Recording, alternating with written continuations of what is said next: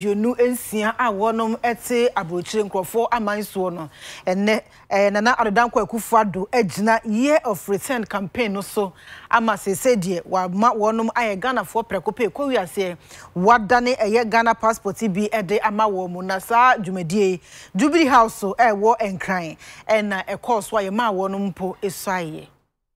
Your decision to take up Ghanaian citizenship means you have agreed to respect and abide by the laws of Ghana and live in accordance with the tenets of Ghana's constitution.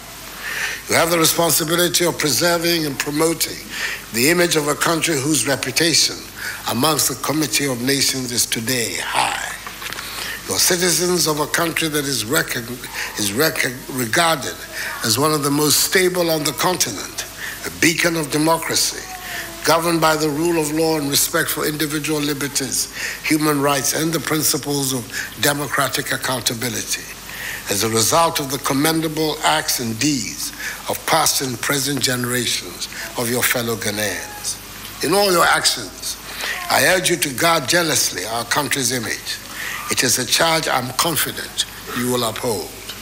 And in doing so, I suggest that to facilitate the process of reintegration, you learn at least one Ghanaian language of your choice.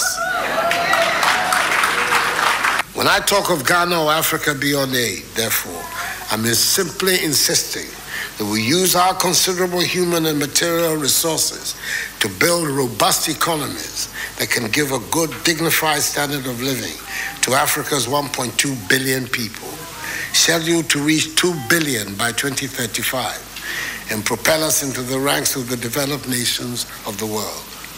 I'm insisting that we stop believing that our deliverance would come from benefactors. Already I've been informed that some of you are involved in the private sector and others are contributing in diverse ways to the socio-economic development of the country. Long may your activities flourish. And I assure you the government will continue to create a conducive business, social, and cultural environment for your enterprises and activities to succeed and to thrive.